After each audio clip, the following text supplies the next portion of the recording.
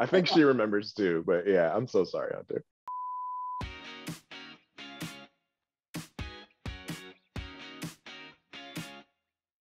I remember one day I felt terrible because Hunter had this like monologue that she was giving, and I was laughing about something that had just happened between takes. And I totally just, I was trying so hard, like, don't laugh, don't laugh, don't laugh. Like, let her have her moment, Russell, don't laugh, you idiot. And I cracked up so hard in the middle of it. And I was like, I'm so sorry. I'm Oh, so that's sorry. right. I think she remembers too, but yeah, I'm so sorry, Hunter. Oh yeah.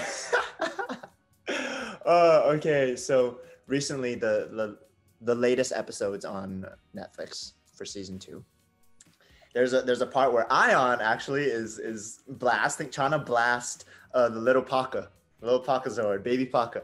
And he misses and it hits a donut. So there's a donut flying in the air and it hits a donut and it makes it bigger. And so we had to do that. We had to drop a donut on my head because I catch baby Paka.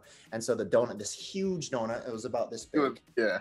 And so they have the people out of frame holding this donut over my head. So after I jump in the air and do a tumble, I have to land and then I have it and they have to drop it. But think of a donut. It wasn't like a stuffed donut. It was a hard plastic. It was not hollow. It was a dense donut. And so we did that a few times. And so sometimes they would miss and it would just land on the top of my head and bah! And I was like, oh. That was just an embarrassing day for me because before that, we had a scene where we're all training with the balloons.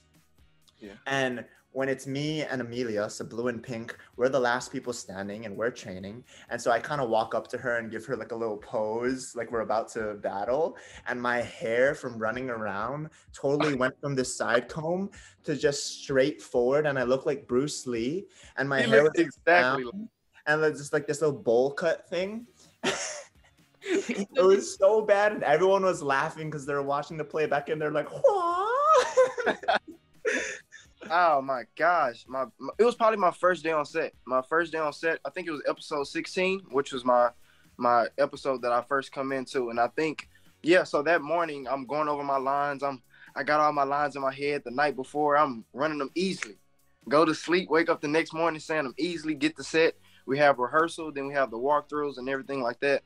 Saying my lines perfectly, and it gets to where the lead AD calls, it's action time now. So they call action, and I froze, and I just stared at the camera, and my mind went blank. Everything just went blank.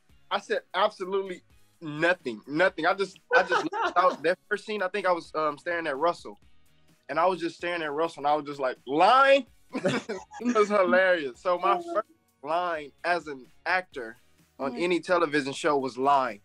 And that's for someone to give you your original line.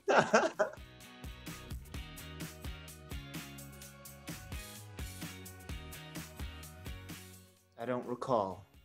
No. There it is. There it is right there. I say what we can look forward to are answered questions. There's definitely a lot of like growing up in in season 2 for sure.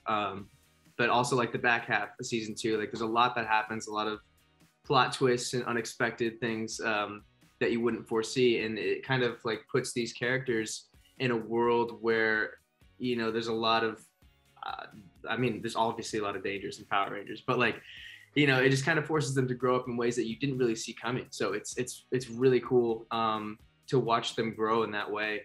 And I really, really love it. I feel like a lot of different stuff is shown. And then, of course, in the first season, Aiyon only had a couple of episodes. So in the first part of season 2, you can see that Aiyon's connecting more with the team. And you can see the chemistry as well between us, the actors. And what really stands out is the Void Knight situation. Like, you didn't really see that much of Void Knight versus, like, not even gonna say versus the Rangers, but the whole chemistry between those two right there in the season 2, you can just see everything.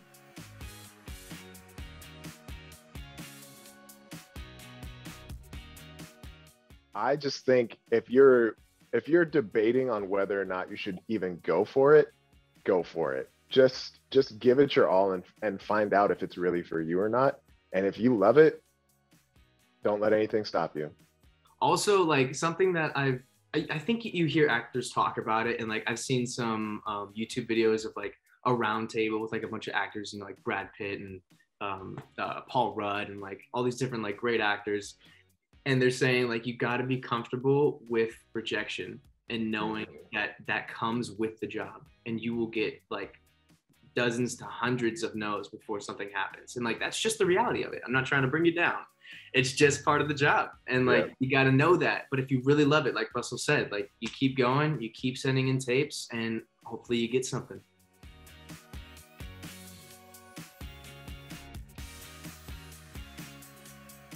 I want to work with The Rock.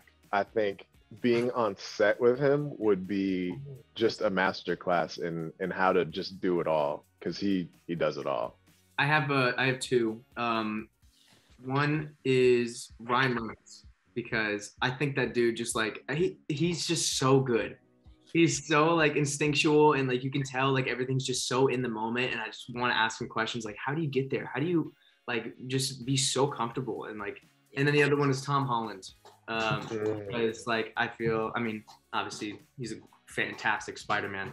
But I feel like he's just a cool dude, and like we would have fun. So I don't know.